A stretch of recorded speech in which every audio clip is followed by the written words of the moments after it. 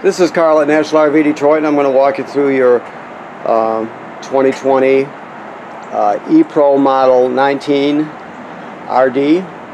Alright, so I'm on the door side of the trailer, of course, and I'm walking towards the rear here. So you have scissor type stabilizers. They work with a 3/4 inch crank or a 3/4 inch socket on a drill. That's what most people use these days. Storage, of course. You access your spare tire here and through that port right there to drop it. You have a quick connect for your LP, which is right here. You get a hose. Basically your grill will sit on this rack here. The rack will go on there. You have the table also, but your grill will sit on there, and you'll use the LP quick connect hose to connect to the grill, and then the other one will connect to this fitting down here. Make sure you turn the valve on. It has to be parallel, like, let's see here. This is off, if you can see it, that is. It's kind of hard to get a focus on it here, down there. Let me see. Where are we at? Right there. So, right now the valve is off. If you turn it parallel with the fitting, it's on. So, okay. So you have to plug in your grill. This is a vent for your range hood. Now if you're going to run the range hood fan, you have to know that there's a baffle in here. So you have to push up on these latches here, and this baffle has to flap freely if you're venting to the outside. Otherwise you just keep it shut, okay? Your stairs fold into the trailer. If you're on uneven terrain, you can adjust the length of the legs by pulling this pin. There's one on each side. Right there, pull it out and adjust the length of the legs. Alright. Keep in mind, to run your awning out, you have to have the door come off a 90-degree angle from the trailer, because if it's open too far, the arm will hit it when it opens, so you want it to be about like that. Okay. This is your grill. This is for your bike rack here. If you need to adjust the into a different position, let's say you need it to be close, the bikes to be closer to your tow vehicle or closer to the trailer, you can insert this instead of having the straight one, which is right here. All right, you can actually move it forward or backward if necessary. Although this setup here works for just about every application. It's very common. Also, keep in mind, a bicycle hangs on each side, so half of these are going to be reversed. One of these, and then one of these will go this way because a bike hangs on each side. So you have to configure it for your bikes. All right. This is to hook up is just in case you wanted to add a solar battery charger. It would just be a solar panel to charge the battery. That's where you would plug it in if you were to do something like that. Okay, so you got two LP tanks, and it's an automatic changeover regulator, so it draws down the door side tank, then the off door side tank, and back and forth. Okay.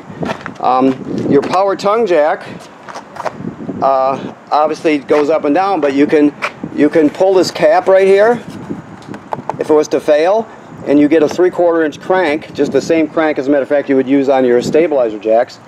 You would pull this piece out, put the crank strength down into it, and you can crank it manually to get yourself out of trouble if you need to. So it can work manually. Also, there's a kill switch for your batteries. You have two batteries. They're wired to 12 volts, so you're still putting out 12 volts. It just doubled the storage capacity. So when you're inverting power with your inverter, you'll have plenty of 12 volt to invert. I'm sure you know, inverting is converting 12 volts DC to 110 AC, and converting, which this trailer also has a converter, is just the opposite. It's converting 110 AC to 12 volt DC. So this trailer does both. Okay. Now, this right there is your kill switch, so you can see it right here. That's how you can shut your battery off. So when you put it into storage, you can shut the batteries off so they don't drain down as quickly. All other times you want it on because your tow vehicle charges the battery, your power converter charges the battery when you're plugged in, so you always want it hooked up unless you're in storage. Okay, so this is your crank that I told you about right here. See if I can get a picture of it. I'm having a hard time seeing the monitor as usual. This is the hose I told you about for your grill. You see you got a male end here, which goes into the quick connect under the trailer, and then you have a female here that goes into the bottom of the grill. Okay, and those are your box has your grill and your grill rack in it. Okay, also you get a wheel with it. Right now it's got a foot, but you can put the wheel on it so you can move it around also. Okay, this is your water heater. Your water heater works on either gas or electric. Okay, the thing to know is that, hold on one second, I gotta scratch, my thumb is itching like, wow. Okay, there's a switch down here in the lower left hand corner. Let me get down here so I can show you. It's right here, right? Let's see if I can see it on the monitor. Alright, right there. So it's just an on and off rocker switch. That controls an electric heating element that's behind this panel here, this cover. So keep in mind to turn the electric heating element on. All the switches are inside the trailer, mind you, but this is all kind of switches, kind of a holdover to when it was all outside. So you have to put this to the on position. One thing you always want to remember is never run the water heater without water in the water heater tank. The water heater tank is right behind this right here. This is the front end of it, and then there's a 6-gallon tank on the other side. There are also bypass valves on the water heater. So when you winterize, you have to educate yourself a bit on it if you don't know, but when you winterize, you have to bypass the water heater before you pump any antifreeze into it, or else you'll get antifreeze into the water heater tank. It leaves a really foul smell and a bad taste, and it just doesn't go away. So you bypass it before you do that when you're winterizing. Okay? But like I stated, you always want to make sure that there is water in the water heater tank before you turn on any energy source, whether it's gas or electric. You always have to have water in there. To show yourself if you have water, you'll hook up the city water connection. You'll turn it on. You'll turn on, let's say, the hot water valve over the sink. If this tank is empty, it'll just be blowing air out, and then as it fills, it'll be air and water mixture, and eventually you'll get solid water coming out. That's how you know it's full, when solid water comes out. Okay. This is your drain plug here. It's got an anode rad attached to it, so it's about 10 inches long. Now, this takes an 1/16 6-point socket to take it out, and this is a pressure release valve here, so you can see right there. Never release the pressure or pull the plug while the water's hot, obviously. You don't want to scald yourself or worse, so you always wait till it cools down. And always vent it before you take the plug out, otherwise it'll shoot out there like a cannonball, and followed by a gallon or so of water. So, okay. Now the other switches for this are on the inside. I just wanted to show you that this switch in the lower left corner is for the electric heating element. All right. So here's your water hookups here. So city water is the most common way to get water to this trailer. So you're basically just going to put your hose on here, turn it on, and it's ready to go. Now if you happen to go to a campground that does not have plumbing on the campsites, like some of the older state parks or maybe some more rustic federal land or whatever, you can pre-fill your onboard water tank right here. So you would fill this tank before you get to the campground, obviously, and then you use the onboard pump to pump the water. So they're independent of each other in the sense that if you have city water, you don't have to worry about that tank or the water pump. Everything is handled with the city water pressure here, and vice versa. You don't have to, if you're using this, you don't have to worry about city water pressure. Okay. Also, this is you have to educate yourself about this, like I was saying more. But this has to do with winterizing right here. This is a port that you would draw antifreeze in. You make up a hose.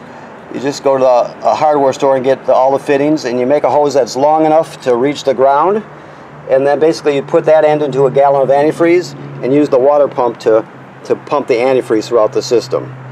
There's a valve just inside the trailer on the opposite from this panel, on the back of it, or the back area of it. There's a valve that you'll have to switch, because normally the water pump will draw water from the fresh water tank, right? So if you want to draw antifreeze in, you have to switch the valve so it draws from this port here. Okay? And this here is your black tank flush, right? So what the black tank flush is, let me show you. These are your dump valves here. This is the black tank valve here, right? This is the gray tank valve here. So basically, I don't know what he's got in here, if he's water testing it, but basically you'll pull the black first, right? You got your hose is on here obviously, and it's going to the dump station. You pull the black first. Black is toilet water and waste, so it's the dirtiest of the water. Second, you'll pull the gray valve, which is sink and shower water. So it's a little bit cleaner than the black water, so it'll just help to wash out the hose, right? Then if you leave the black valve open, you can hook your hose right up to here. And that will actually, it flushed the black tank out. So it'll spray the inside of the black tank, and it'll clean off the sensors, that sort of thing. So it just does a better job with your black tank. So it's a good thing to do. All right. This is just an outside shower, hot and cold water. These are service panels for your refrigerator. I showed you your freshwater fill. That white valve down there is the dump valve for your freshwater tank. So if you don't use all the water in your fresh tank, you can dump it before you leave. Okay. This is your cord, your shore cord, power cord. You hear both terms used. It's 30 feet long and it's 30 amps. Okay. It has to be 30 amp system because you have an air conditioner. All right. So moving towards the back. First of all, this housing up here tells us that this is pre-wired for a backup camera. So you can get a backup camera for this one if you choose to. It's a Furion camera you have to get. So you can buy them here. You can get them at different places, but the main thing is get the one that fits in that housing. Okay. Also, it's great because you already have a ladder on here. So you have to, all trailers, if you own a trailer, you have to inspect the roof every 60 or every 90 days, I should say. Figure 3 times a season. Once in the spring, once in the middle of summer, once in the fall. You go up there or have somebody else go up on the roof and you walk around. You can walk no problem. Just be careful. Check all the sealant down the roof. So any place you see sealant from the factory, you check it, make sure there's no cracking or separation anywhere. Sometime when you're inspecting, you're going to see some separation or cracking starting. And when you see that, you have it taken care of immediately. You don't have to redo the entire roof. You just have to do that area. Never get caulk from a hardware store. Always get the correct stuff from an RV place. Okay? All right. And of course your power awning, which we talked about briefly. So let's go inside. We're still cleaning it up for you, but I'll talk you through it here. This is your control panel here. So you check your levels right here. This is your battery. You can see all the LEDs lit up so it's charged, although you always want to check it when you're not plugged in. Your fresh water has about 1/3 in the tank right now. We're still working with it. Your black is empty. Your gray is empty. Now as it fills, the lights will light up in 1/3 increments till it's full. So keep in mind, once you get past 2/3 with the black and gray tank, you're going to have to start thinking about dumping. Okay, these are your light switches, of course.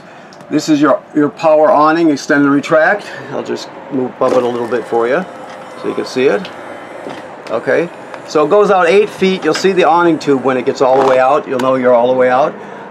Keep in mind that you never want to leave it out unattended. So if you're not going to be at the campsite, you always roll your awning in because the wind can get a hold of it real quickly and damage it. So you always want to roll it in when you're not there.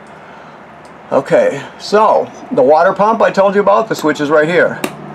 The water heater on gas, remember always make sure there's water in the tank. You light gas there. Electric here. Now this is the second electric switch, right? I already showed you one that's in the lower left hand corner, so keep in mind there's 2 of them. Alright, so you got to have in order for this to work, obviously you have to have the one that's in the lower left hand corner of the tank on also. Okay? Alright, good. This is a GFCI plug. All the plugs in the trailer are wired through this, including the one on the outside. So if you're using a coffee pot outside and it pops, you're still going to reset it right here. Alright, so this is your power inverter switch. We've got a lot of light here. I don't think we can see it light up, but maybe if I use my shadow here. Let me see if I got it. So right there you can see it lit up green. Now we're inverting power. So we're taking the 12 volts from the battery and converting it to 110 AC. This plug is wired to the inverter, so that's where you're going to get your inverted power from, that plug right there. Okay, and you shut it off. You got to hold it for a second like that, and then off it goes. Now, while we're talking about power, you can come over here to your panel. Push. Now you don't. There's not A and B battery, although there's 2 batteries. They're wired together as one, so you'll pay attention to B. So you can see it's 100% charged. 24 amp hours. 13.9 volts, which is excellent, and you're gaining 4.0 amps from the sun. You see the picture of the sun, arrow going to the picture of a solar panel. So right now from the sun we're gaining 4.0 and switching between 3.9 and 4.0. Okay, so you just do that on this button right here. Also, there's a charger there. You can see that, but that basically covers it.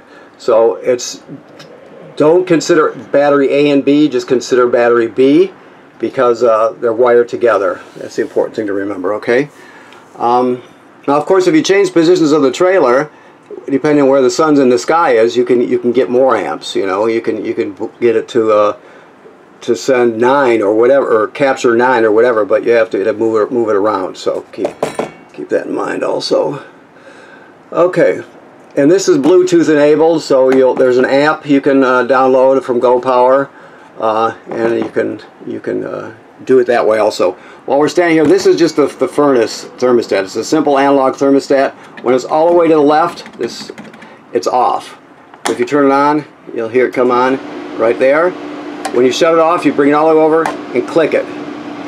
So as soon as we did that, the flame went out, right? You'll still hear it running because it'll purge itself, so it'll run for another minute or two before it shuts off. Alright, microwave works like any other microwave. Your air conditioner has the controls on the air conditioner, okay? Now this refrigerator is a gas absorption refrigerator, so it'll run on 110 AC or it'll run on LP gas. Auto means electric. So first of all, that's off. You turn it on like that. You switch this by the mode button to auto.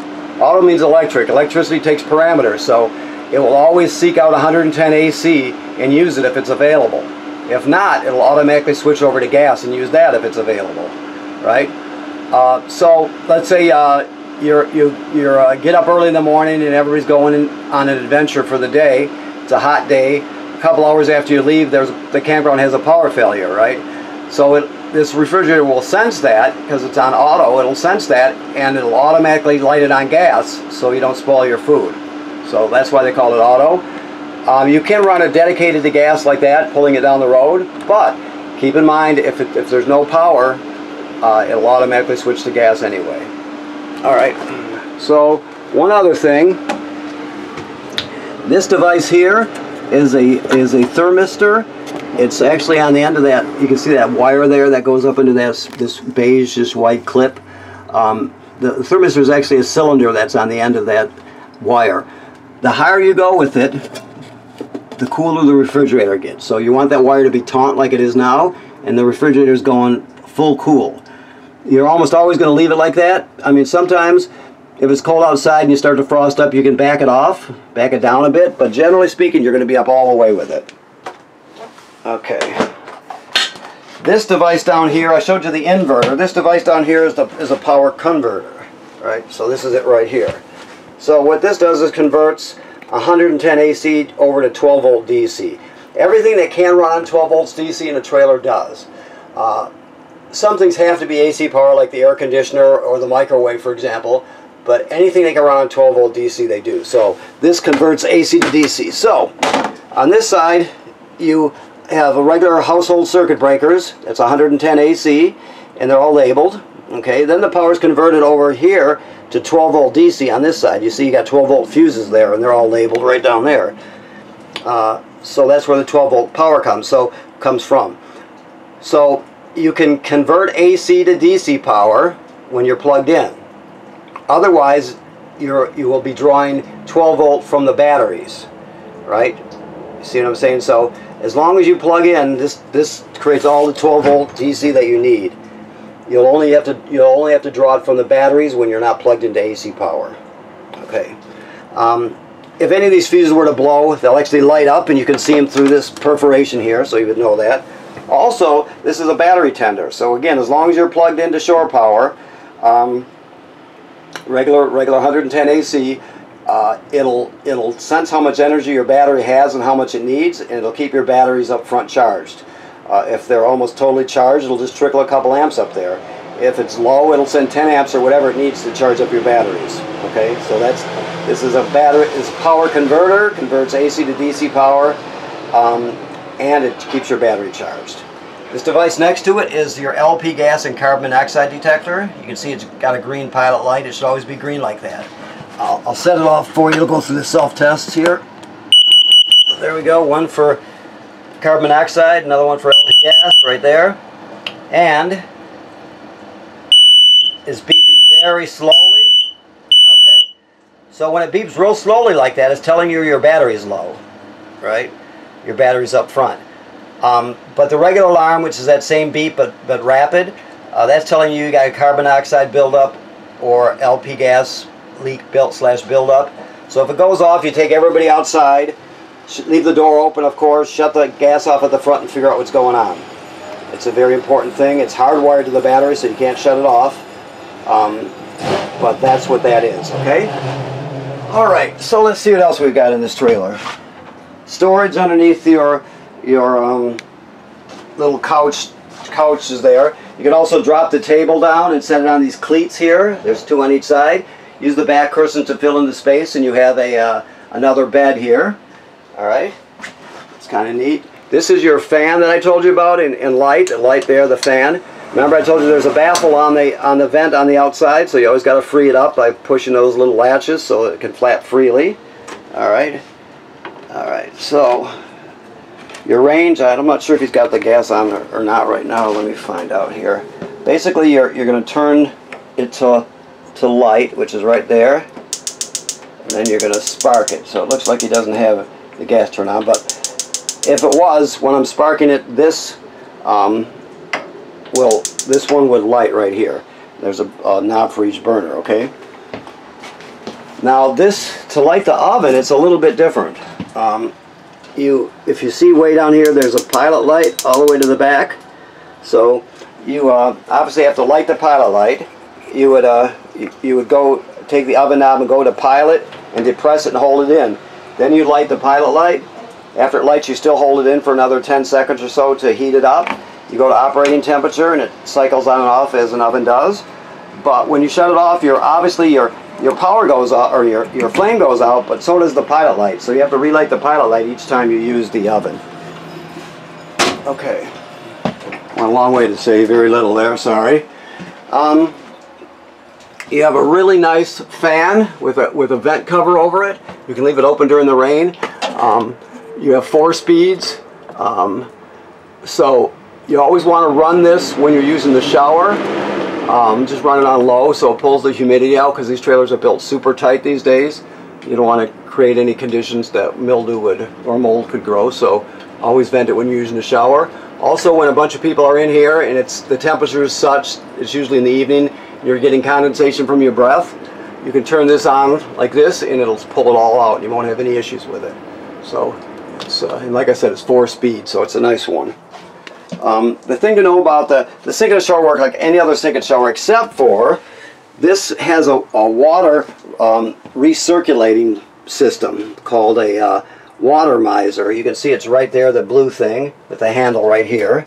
Okay, so basically what this does is instead of just dumping water into your gray tank waiting for it to heat up, it'll keep recycling it around in a circle so you don't waste it. So if you're in drought conditions, you don't use up as much water, and no matter where you're at, you don't waste space in your gray tank just dumping clean water in it that just hasn't been heated up. So you put it in this position and you turn on your hot water, and this blue will actually change color. You'll see it very as plain as day. You'll see the difference. Once it changes that color, you know that it's heated up, and then you would change the position of the valve so it runs normally, and it'll work just like a regular shower. But before I changed the valve, obviously it was recirculating. It was just taking it around in a circle. So you're not filling, I'll repeat again, so you're not filling your gray tank with water when you don't need to, taking up your storage space. Or if you're in a drought area like parts of California or whatever, you're not wasting water. So that's what that is. I want to say to you that, you have a packet in here when there's pamphlets and manuals on every attachment, every appliance in here. But you can also just search them on, either go to the company website or to YouTube, whatever, and search water miser, for example, and it'll have a whole manufacturer's video on it.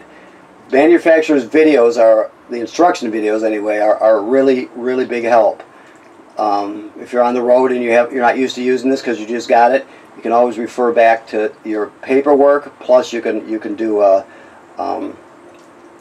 manufacturer's videos. Okay. All right. The toilet. The thing to know about the toilet, first of all, it's ceramic, so it's nice. It's not just creaky plastic thing. You flush it right here. Okay. I can turn on the water pump because we have a little water in the tank, as I recall, so let's turn this on. Okay. So, the black tank is directly below here, so on the other side of that trap is the black tank. So when you first get to the campground, you're hooking up your water, you're plugging the trailer in, then you'll come inside here and you'll take your chemical, whichever chemical you're using, whichever brand you use, you'll basically put one dose right in the toilet bowl. Then you'll stand on the pedal and water will come pumping out like that. And what you're going to do is you're going to stand on the pedal until you put around a gallon of water in there, something like that. It doesn't have to be exact by any means. The bottom line is you have to have chemical or in some water in the tank before you start using it. If you don't, it'll smell bad and it'll just be a big mess. So if you don't put the water and the chemical in it, you'll just definitely only do it one time. So make sure you always, when you're starting off with a dry black tank, you put chemical and water in there to start off. Okay. I think we're just about there now. Let me look around. Okay. Your TV, obviously, this is a 12-volt TV, but there's this device here, you can barely see it, but that is the signal booster for the digital antenna. It should always, the pilot light should always be lit on it, or you won't get a good picture. This is your antenna here. It just rotates. It does not go up and down. Okay. Your sound here, you can stream off a USB stick, so you can put all your favorite albums on one stick and take it with you, or you can hook up wirelessly with Bluetooth and stream from your phone or your tablet. And you can go into the system here with this HDMI if you need to, with a game machine to keep kids busy on a rainy day or something like that anyway. You have two speaker zones, 1 and 2. 1 is inside, 2 is outside, so there's a lot you can do with it. The TV itself has a disc player and it's got a SD card plus USB, so you can stream that away. Okay. And last but not least, this is the Wi-Fi Ranger. So the Wi-Fi Ranger is a signal booster. You can see there's you won't be able to read it I don't think, but there's a sticker right here. The top Ranger Sky 4 LTE looks like 8571. That is you. That is your Wi-Fi Ranger. So you'll put the password and everything into all your phones or tablets, so they'll hook up automatically to your Wi-Fi Ranger. Then when you get to the campground or any place you can get free public Wi-Fi from, this is a great signal booster. That's its main function. You go to control panel, you see there's an IP address there on the bottom line. So you would type in that IP address into a browser and you'll see everything that the Wi-Fi Ranger sees, right? So then you would pick out the campground Wi-Fi. If they give you a password, you type that in and you just get a really good boosted signal, much better bandwidth, cleaner all the way around. So that's what this does. The middle line is the temporary password, change me now. You can read that. So that's what, when you look at there's a little device with 2 small rubber antennas sticking up, that's your Wi-Fi Ranger. Keep in mind that that's the free version of it, and that's what most people use. But if you need cellular service, you can actually you'd have to go through your whoever you get your cellular service from, and it would be like getting another device. You'd have to pay a monthly fee, but you can do that too with it, is what I'm saying. Most people just use the free Wi-Fi with the Wi-Fi booster, but if you work from it or you have a need to have that kind of connection, you can always do that too, okay? All right, hopefully that made sense. This is just a plug for your mattress. There'll be a plastic port that this plugs into here, and then the other end goes into the nearest to 110, right there, 110 AC, and it'll warm up your mattress. It doesn't heat it, it warms it. This device here will display your tire pressure and the temperature of the hub, basically. It's set up. You can see all these yellow tires here. This is like a tractor trailer. That's how far this can be expanded to. Of course, you don't have anything like that, so you're just going to. You've got one axle, so I didn't program this one, but probably this one right here on each side will light up. So it just tells you what the pressure on each wheel or each tire and the temperature of each wheel around the hub area. If you want, with this, the sensors are internal. to your wheel here. So the sensors would be on inside the tire, and they're exactly opposite from the valve stem. So they'd be on the other side attached to the wheel inside the tire. You can also buy outside sensors that screw right into the valve core. So if you wanted to add your tow vehicle tires onto it also, you can get those, and you could program it so it'll read your tow vehicle too. Or if you just rather do it the old-fashioned way, you just take your tire gauge with you and check it periodically, which you can't go wrong doing that. So, but that's what this is right here. Okay. All right. So let me look through here, make sure I didn't forget anything. That's your emergency window. Obviously, you just push it through and then grab hold of the red tab there and pull the screen out, and you can exit in an emergency. You got all kinds of USB plugs here to charge things. Always travel with your glass top on the range down, because they tend to want to break. This also has a water filter canister in it, and this comes with a water filter, so you'll have to learn how to access that. It's we talked a little bit about it, where you can draw the antifreeze in through the port, that sort of thing. That valve will be right by the water pump, so will the water filter canister. So keep in mind that you